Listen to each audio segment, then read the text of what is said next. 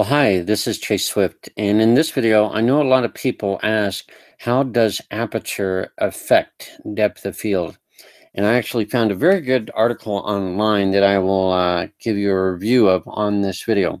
So depth of field is the amount of focus, and this line here would probably represent, or does represent, where the focus point is based on these lenses. And you can see the aperture of 1.8 is very wide and open. It allows a lot of light to come through the lens. And then you have 5.6, and f22 is just a little pinhole in comparison. So f16 is a small aperture and produces a great amount of depth of field. In other words, what's in front of slightly, but more behind the subject will be sharp or reasonably sharp. The opposite, f.1.8 or something like 2.8 or 2 or something like that, would be very shallow depth of field. In other words, the background would be out of focus. Now, there's some other good images on there. Here again is a small aperture like f22 and a large aperture allowing a lot of light like f1.8 or f2 or something like that. And it varies on the lens. So here is another visual. When you have f22, the small aperture, you get a lot of depth of field. In other words, the flowers are in focus from the beginning all the way back to the mountains and the city in the distance.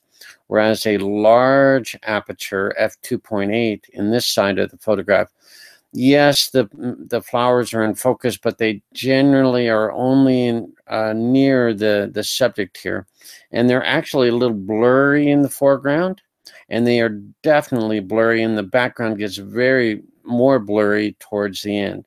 So photographers are constantly making the decision, what do you want to be in focus and what do you want to be out of focus? Now, you want the subject in focus, of course, but the relative elements around the image, do you want those all in focus, or do you want some blur to draw attention to the subject? So an f22 would give you lots of depth of field or lots of focus.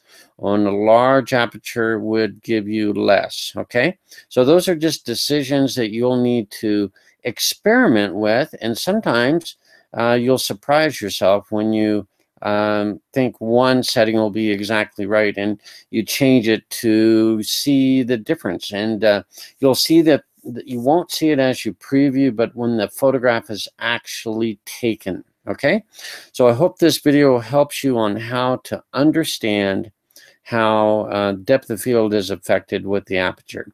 Hope you enjoy this. Give me a like if you like this, and we'll see you in the next video, especially if you subscribe to my channel. Have a great day. Bye for now.